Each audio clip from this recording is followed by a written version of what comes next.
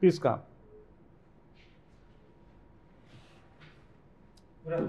Please sit down. Please sit down. You can take off your mask. Your name, please. So DIVYANSH Singh. So, Mr. Divyansh, you are in the IRS and you are posted here in the North Block in Delhi. No, sir. Actually, I'm undergoing training right now. Oh, At I see. NASEN. Yes, sir. I see. Faridabad. Okay. But your form says you're 47B North Block. Yes, sir. Actually, this was just as a placeholder because we said that we need to fill the address of Ministry of Doesn't matter. Finance. Okay. Now, twice you have gone to UPSC as I've seen from the DAF. How many marks you got each time? So in my first attempt, I got 180, and in the second attempt, I got 162. And you got IRS when you got 162. No, sir, 180. 180, okay.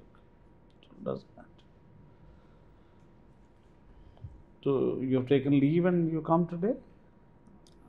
So today is Saturday, so it's. Oh, acha. Yeah. Actually, for us retired people, all days are Saturdays and all days are working days. It makes no difference to us. That's why. Sorry for this. Okay, so let's start. Kindly tell us something about yourself. Sir, I'll start with my introduction. So my name is DIVYANSH Singh, and I'm from Jaipur, Rajasthan. Jaipur is the city from where I did most of my schooling. I graduated in 2016 from IIT Delhi. There I majored in computer science and engineering. After that, I worked at Microsoft for 1.5 years. Mm-hmm. And after that, I decided to resign from my job and started preparing for civil services. And in the 2019 attempt, I got into Indian Revenue Services, Customs and Indirect Taxes, and took an UL for 1 year. And I'll be appearing in this interview for this year. Now you are undergoing training. Yes, sir. Now, why do you say this Indian Revenue Services? Is the full form services? Indian Revenue Services? Yes, sir. Indian Revenue Services. No, it's Indian Revenue Service. Because people generally, I don't know, everybody these days says Indian Administrative Services, Indian Police Services. Tell me a few things about First, let me understand your love for snakes. How is this hobby? So it's a sort of a childhood passion of sorts. So when I was little and I was born in Churu, Rajasthan. So there we have a lot of tribal people, and they used to carry snakes and do this dance, which you might have also heard of, the Kalbelia dance. And so there I sort of was introduced with the snakes, and then my fascination grew after that. I started watching snake programs on Discoveries, National Geographic, started following some shows here and there, and so since then it's been like a hobby. So it is still there. Yes. But do you physically also touch snakes, catch snakes, play with them, or is it just only on the screen now? Sir, it's a bit of both. So whenever I get the opportunity and whenever the snake is non-venomous, I have also touched and handled those snakes. But I don't usually interact with the poisonous or venomous snakes because I'm not. But where do you get these? Whenever you get opportunity, where do you get the opportunity of getting non-venomous? Sir, actually, sometimes when I go to the rural area, or my village is in Mirzapur, so there I've seen some of the snakes. And one time I was there at there was a snake that was caught in the fisherman's net, and then I actually. So please tell us a few things about the culture of Rajasthan. Sir, I would say the culture is very diverse. So especially because of the Aravallis, I would say we have two cultures. One that exists in the west of the Rajasthan, and the second that is there in the east of Rajasthan. And in western Rajasthan, we have the language Marwadi, and in east Rajasthan there is a predominance of Hindi. And there are forts all across Rajasthan which have been there in the UNESCO World Heritage Sites as well. Okay. So there are different dances such as the Kalbelia dance that I talked about, Ghumar dance, and so we have different festivals. World famous festivals are also there, like Pushkar Camel Festival, Teej Festival, Gangaur festivals. And plus, sir, Rajasthan has always been associated with Rajputs and the whole royal culture. So there is a lot of tourism that happens on that front as well. Okay. Now, tell me, according to you, what police reforms should be there in the country? So the stage is already set for police reforms because of various commissions and Supreme Court judgments. Like there are Prakash Singh guidelines. There was also Malinath Commission report was also there. So, sir, I think we should take those reforms forward. So, Which are the ones I'm asking you? Specifically, I would say we need to actually separate the investigation from the policing wings. So this was one major recommendation. Second recommendation was to establish the uh, police complaints authority, the National Police Commission, and National Police Commission. sir, I'm not very sure of the exact term. National Police. I'm not sure of this. Okay, And so there was also specific impetus on the transfer of officers. So it was said that there should be a stable tenure for officers. And yes, sir, I think these. So what is should being be done about these? So not much because it's a state issue and states are not So very why willing states to. are not doing it? Sir, ultimately it will take their powers on the police authorities. So it will make the institutions more neutral and thus will be less prone to political influence. So what are you saying? I mean, say it clearly. So what are you saying? States, why are they not doing it? Sir, what I'm trying to say is that so there are political aspects that are associated with it.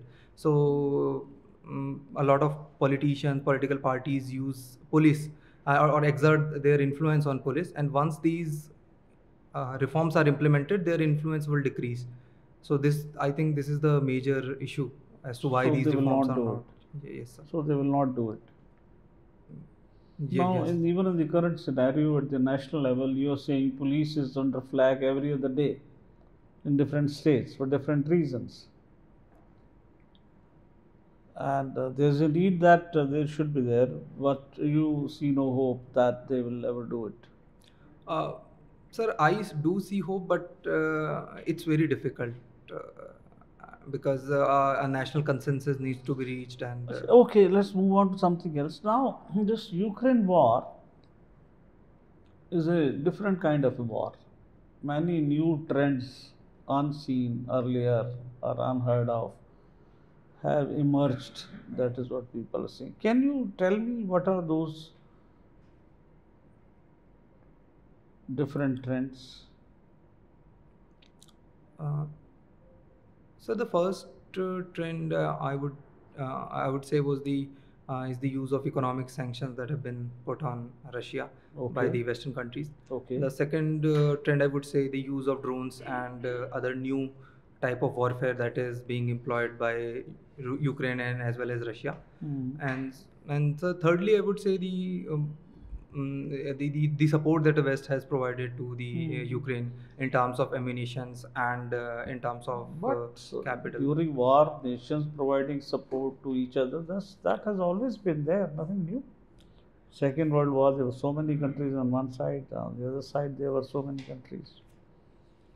But tell me, women literacy, what is the percentage of women literacy in India? So 66%. And lowest is which state? Sorry, sir, I'm not aware of it. Okay. Now, my last question is, you kindly tell me the ports from east to west. So seaports. Seaports. Okay. And from east to west. So we have this Kolkata Diamond Harbour, the Hooghly port, and then the Paradip port, and the Vishakhapatnam port, and the Chennai port, and then the Kochi port, and then Marmagao port, and JNPT. Marmagao, okay. After Kochi, will Marmagao. Okay. And sir, JNPT, and oh, I see. And one Kandla in Gujarat. Thank you. Nice. Mr. Divyansh, you've lived in Mirzapur as well as in Jaipur. Sir, actually my family belongs from Mirzapur, so our permanent residence is Mirzapur. But have you lived in Jaipur also?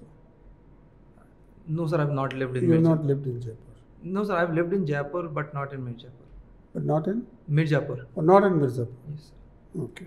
But your family belongs to Mirzapur? Yes. Okay, then I'll reframe what I wanted to ask you. Tell me, what is the difference in culture between UP and Rajasthan? I wanted to ask you Jaipur and Mirzapur. Now I'll broad-base this question. What is the differences? Something striking, 2-3 aspects.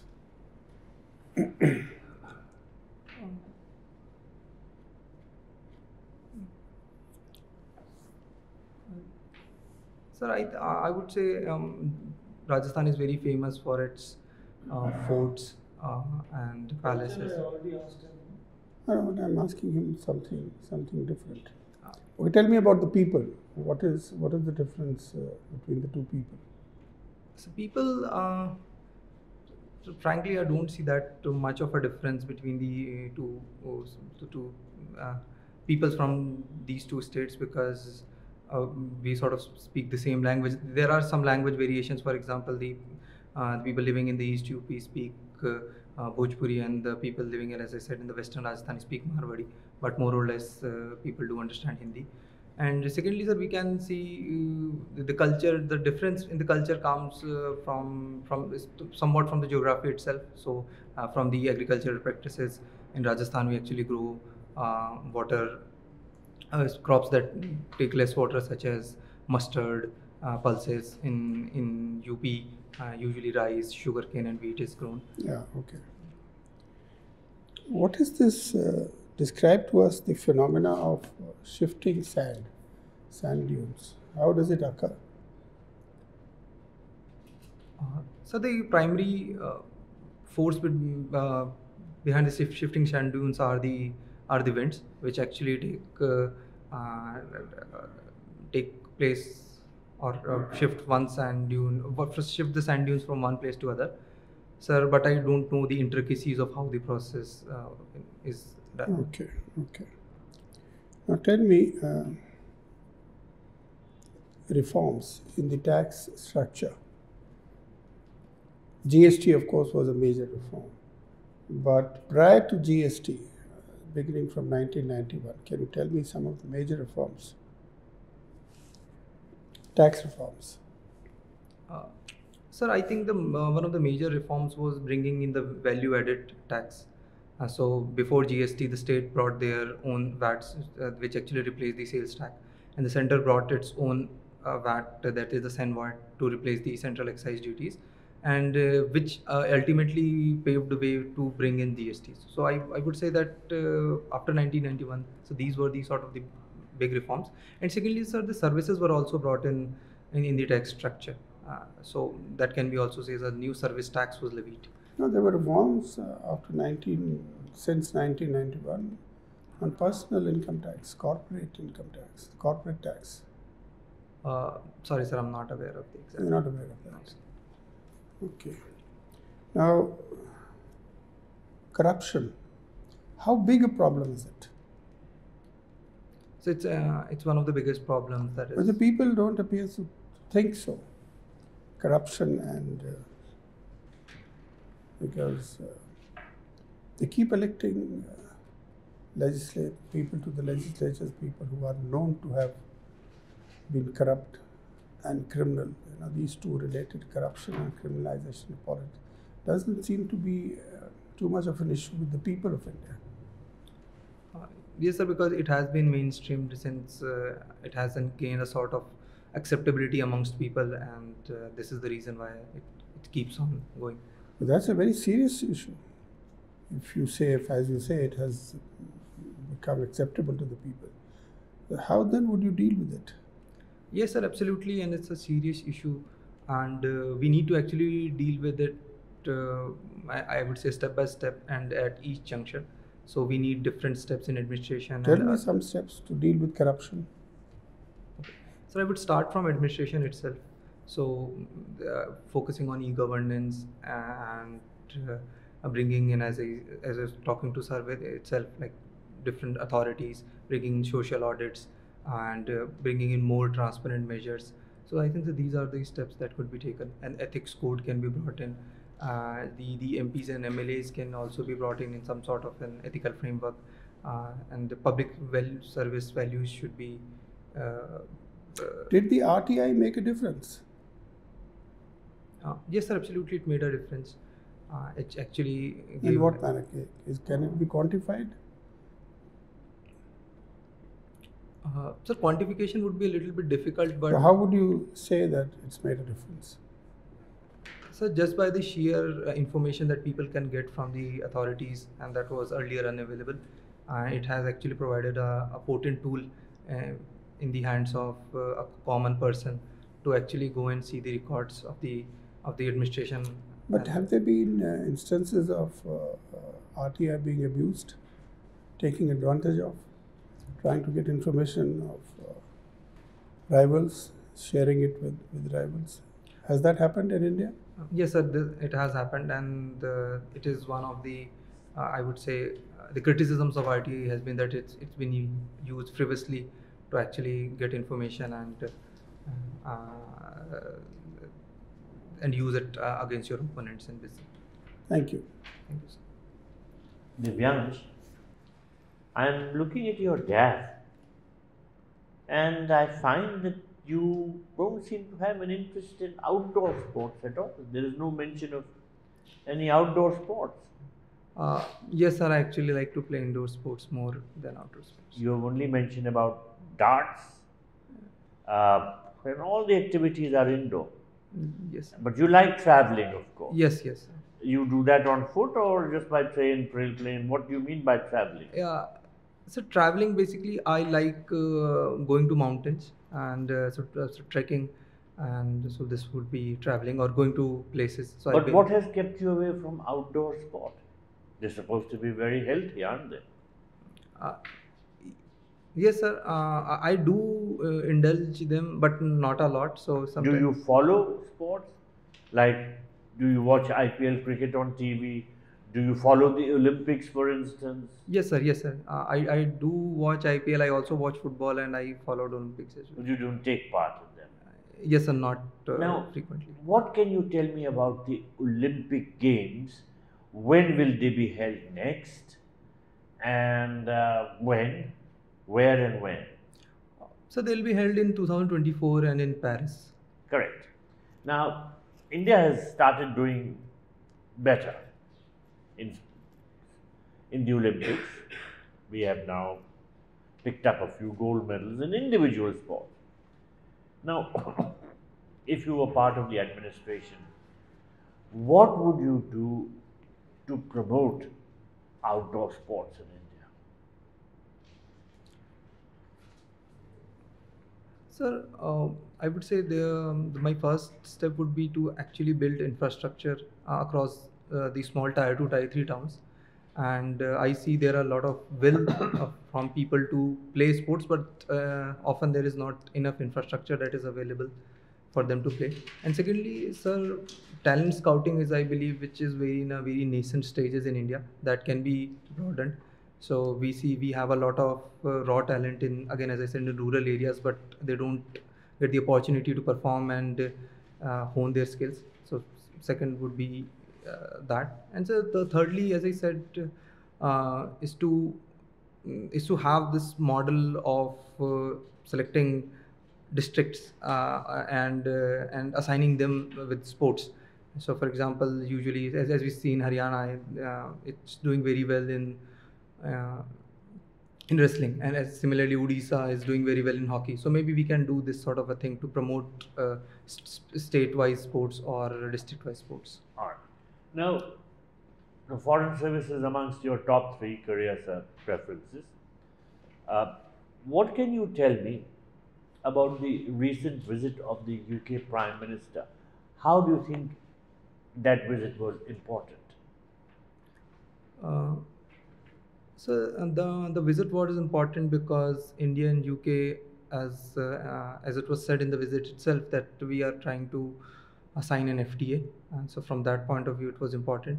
Plus, it was also important from the point of view of Russia-Ukraine war. So the West, especially the UK and US, have been trying to change India's position and try to bring India into their fold. And sir, thirdly, actually, we signed a few MOUs, and I believe we took steps in the directions of cybersecurity and. What MOUs did we sign? Uh, sorry, sir, I'm not aware of the exact MOUs that we signed. And was there any indication by when the FTA would be signed? Yes, sir. PM Johnson said that he will try to get it signed by the Diwali, and PM Modi said that by the year end they'll try to get it done. Is a free trade agreement with the UK in India's interest? Sir, that will depend quite a lot on the conditions of the free trade agreement. I do believe that we have certain stronger areas, for example, like services, for example, like talent, IT industries, and we do have weaknesses in traditional areas, for example, like agriculture, wool. So I think that it will depend on the terms and conditions of the free trade agreement. We are also working on a free trade agreement with the United States. Are you aware of the problems that are being encountered in that regard? Sir, I do aware about the general problems that are there with the India-US, but not specifically with regards to the FTA. Not really. What are the problems generally then, which you are talking about? So generally, the problems are the high import tariffs that India has on certain goods. And the second thing is the issue of services, which India tries to get to the US to actually increase. Did the US withdraw certain benefits that were being accorded to us earlier? What were those? Yes, sir, under the GSP general. And are you aware of what items got affected particularly? No, sir, I'm not aware Not of exactly. Now, let's look at another aspect of our foreign policy. We often see that there is political instability in Pakistan sometimes. So, do you think that an unstable Pakistan is in India's interest? No, sir. I think a stable Pakistan is in India's interest. Why? So there are a lot of reasons. So, for example, if there is a stable Pakistan, we can start to think about establishing peace, to have harmony, to open trade. And secondly, sir, with an unstable Pakistan, you never know when can the spillover effect can come to India. Unstable Pakistan means unstable borders, and but many people feel that if there is instability in Pakistan, they'll be busy in whatever their mess is, and they will not trouble us. Do you think there is some truth in that? Yes, sir. I think there is some truth in that in a very limited short-term manner. But if we are looking for a long term, if we are thinking for 100, 200 years from now, I think stable Pakistan would be much better. Okay, my last question. What do you think are the major problems in India's relations with Nepal? So the biggest problem that was also highlighted last year was that Nepal thinks of India as sort of a big brother. So they have always this insecurity with India that they'll try to influence their economy, policies, and so they always try to. But why don't they think of China as a big brother? China is to their north, and they are becoming heavily dependent on China. And countries have witnessed what China's debt trap is. So are they not afraid of China? Sir, they are. It's just that they are using both the countries as leverage on each other to gain. Should we allow ourselves to be used? Sir, I would say it's not up to us. I mean, it's an independent country, and No. Should we allow ourselves to? Should we just forget about Nepal? Let them say what they want. No, sir. Again, so we have had a very traditional relationships with Nepal, and that. Who's the Prime Minister of Nepal? Sir, He visited India recently. Yes, sir. Actually, I'm not able to pronounce his name. PM. Very easy name to pronounce. Sir. Spell his name. If you can't So pronounce yes, sir. DEU. Full name? BEU. Sir, No, he doesn't. What? And who was the Prime Minister before him? so PM Oli was there. Hmm? So, PM Oli? Yes, sir. Oli. So Mr. KP Oli. You're not just sure. You just said DEU, and then No, then I asked him, okay, tell me the previous one. Okay. No, sir. This one is Sher Bahadur Deoba. Yeah, yes, sir. Yes. And the one before him was KP Sharma Oli. As a foreign service aspirant, is a small thing. All right, thank you. Thank you, sir. Divyansh, have you been following what your ministry has done in the year that has just finished, financial year? Yes, sir. Tax, in terms of tax collection, Yes, sir. how have they done? Sir, tax. So sorry, sir, I was not able to hear the last. See, tax collection Yes, sir. at the end of the year 21-22, what was it like? Sir, it was great. So, Ministry of Finance collected around 27 lakh crores of revenue. Against budgeted amount of? Sir, I did not know the exact budgeted figure, but I do know that it's more than that. It's more than even the revised budget. Yes, sir. Okay. Now, in terms of keeping that in mind, don't you think that the estimation of revenue in the current budget for the current year is slightly conservative? Yes, sir, up to a little bit, I would say. But again, as we see the situations, India's growth estimates have also been reduced to from 9% to close to 8%. What is the assumption in the budget about the growth? Sir, actually, I don't know what the exact numbers that presented. Do you know how the budget forecast is done? Revenue forecast for the budget? No, sir. You are not aware. Okay. Now, you are working in the indirect taxes department. Yes, sir. Tell me, this GST is supposed to be destination based, Yes, sir. right? Yes, sir. Which means the taxation takes place at the point where the actual consumption of goods or services is there. Yes, sir. So, are the producing states losing out? So it was earlier thought so that the producing states would lose out, but if we look at the recent figures that have been put forward, so the producing states are doing very well, and especially the producing states are the ones who are have the most. What is the GST. formula for sharing? Sir, They may be collecting more taxes for different reasons, yes, sir. or their figures may have gone down again for different reasons. But what is in the structure itself? Sir, half of the GST is shared with the states. Yes. And the IGST is again appropriated by the states where the consumption is done. So these are the revenues. We'll talk now about input tax credit. Yes, sir.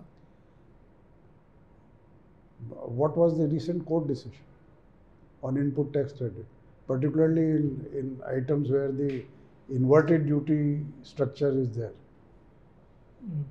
Sorry, sir, I'm not aware. Not aware? Yes. Okay. Are you aware of what is happening in the LIC IPO? Yes, sir. What exactly has come out in public domain so far? So the IPO would be of 21,000 crores, and the share, each share would be around 900 rupees, close to, and the retail policy holders and the employees of the LIC would get a discount of around 50-60 rupees. That's all right. Yes, But why 21,000 crores? Well, the share this thing valuation. sir, earlier. Are you aware of how it has been done? Sir, I think the ministry hired an insurance firm to get No. to. That is not. I am asking of the formula used. No, sir, I'm not aware of the specific formula. Have you heard of something called embedded value? Yes, sir. What exactly is embedded value? Sorry, sir, Not- I don't know the definition. All right. But don't you think, when this IPO comes out and you have priced your share at, it's not at 900, it's between 902 and 949. Now, supposing on listing, the price of the share goes up to 1500 or 2000, then don't you think it will be a big scandal? No, sir, because the ministry has done its. No, ministry has done its homework, but if you are undervaluing your share so much, then who loses out? So it's the taxpayers' money. Government loses out. Yes, sir. So, will that not become a big scandal? Sir, I don't think so, because this sort of enthusiasm is always there, and the stock then eventually actually goes to its current or inherent value after a few days. We saw this sort of trend with the private companies as well. No, it's not like that. Zomato shares went up. Yes, sir. Nykaa shares went up. Yes, sir. But Paytm shares went down. Yes, sir. So, but again with Zomato shares as well, they went up initially, but now they have actually come down to their. So fair enough, the valuation was more or less correct. But immediately on listing, Yes, sir. if the shares go up dramatically, then it means you have undervalued your shares. No, sir, not rightly, because the increase in shares may be inorganic as well, because of the public enthusiasm, because of the. It's not like that. Not on the day of listing. And we will discuss this in your feedback. But let me ask you some other question. You are also a computer engineer. Yes, sir. What is Web 3.0? So Web 3.0 is a new model of web that is proposed by Mr. Tim Lee, who was the creator of the World Wide Web, which the model actually brings about decentralization. It actually engages technologies of ML and AI to serve information to the public. Right now in Web 2.0, we don't use these technologies as much. In Web 3.0, we will actually incorporate these technologies and will give the user the right information from the starting point itself. But we will use distributed ledger? Yes, actually, sir, the Web 3.0 will be built, as I said, will be decentralized, and it will be built on the blockchain technology using the decentralized ledger. Is blockchain and distributed ledger same thing? So yes, sir, more or less, blockchain uses a distributed ledger to actually to function. So it's the distributed ledger is the backbone of the blockchain. No, but I would say distributed ledger. Well, subset of distributed ledger is blockchain. Yes, sir, you can say that. Okay. My last question to you. You have studied in Delhi. What are your views on unification of these municipal corporations? Sir, I think it's a good step. It will bring about uniformity, and the revenues will be consolidated, and the regional sort of issues can also be handled through this. What was the problem in the trifurcated corporation? So the problem was that there was these trifected corporations were functioning in silos, and so there was not a lot of cooperation between them, and Guessing. Okay, thank you. Thank you, sir. Okay, thank you so much, Mr. Divyansh. Our meeting with you is over. So kindly wait outside for a few minutes. We'll call you for a feedback. Thank you, sir. Right.